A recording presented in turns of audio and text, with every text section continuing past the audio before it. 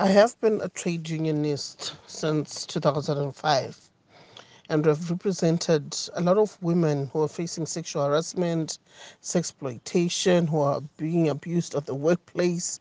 And I understand the challenges that women have to go through just to sustain some form of employment. It is really worrisome when we've got characters like Shadaya who are always viewing women in the negative light with no remorse whatsoever. I say this because women have to work twice as much for them to be respected at the workplace. Women have to do almost everything twice as much, 5 times as much for them to get recognition. We're at such a time when we are still fighting for women to be treated as equals in our society, at the workplace, at the church, no matter wherever they are in the society. And then we've got characters like Shadaya who are damning women on a daily basis, taking them and dragging them into the mud and painting this picture that is demeaning of a thing. We can't even call it a woman because what Shadaya tries to do almost on a daily basis is to objectify women as if they're children of a lesser god. I've been clear about my views on women. I stand for women's rights. They've been struggling for a very long time across the globe, not only in Zimbabwe. We have to get to a stage where we are bold enough to hold Shadaya to account, to call him to order, and enough is enough. We cannot continue to be silent and watch Shadaya objectifying women. Women in Zimbabwe have been too lenient, too tolerant of this character. What we're failing to appreciate is the fact that whatever people continue to read, continue to consume, will end up determining their characters and attitude towards women. We are already in a space where there's a systematic attack on women in this country, especially women in leadership. And then we've got socialites actually deepening this crisis. And we also have those who do skits, doing skits that are also derogatory to women. What kind of men are we building? Because we're not making the situation any better. We are making women become objects of ridicule, women become objects of disrespect, and women to become just things in the eyes of the alpha males in this country.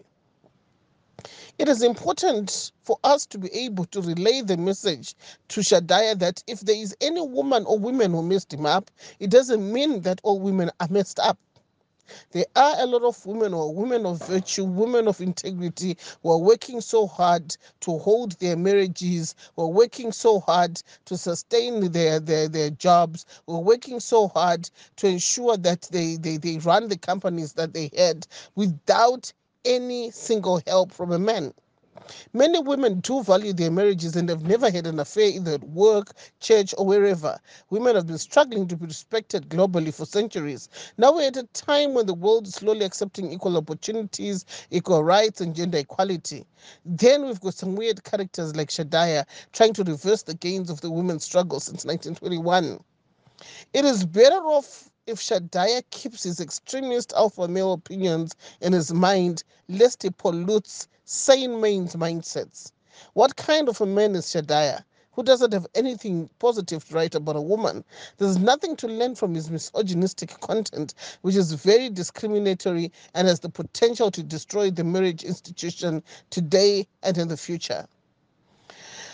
As women, we are now pushing for a bill to protect women against sexist, misogynistic statements, insults, name calling, body shaming, etc., etc.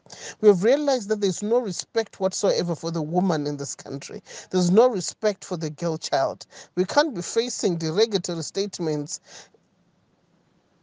day in and day out from characters like Shadaya, especially in March, a Women's Month set aside internationally to celebrate women and their achievements.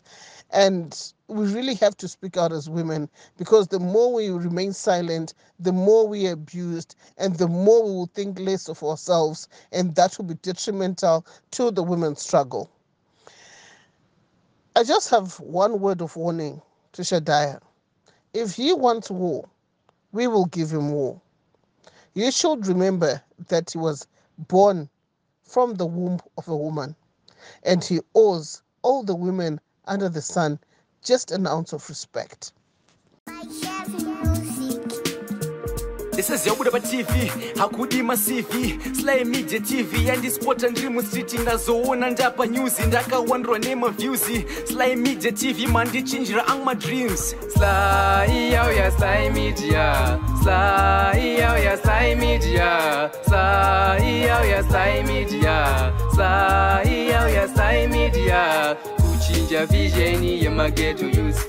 Kuchinja life, yama ghetto youth. Kutipa nzira sema ghetto youth, kutipa gwarara mangwana rakanaka. Sly, oh yeah, Sly Media.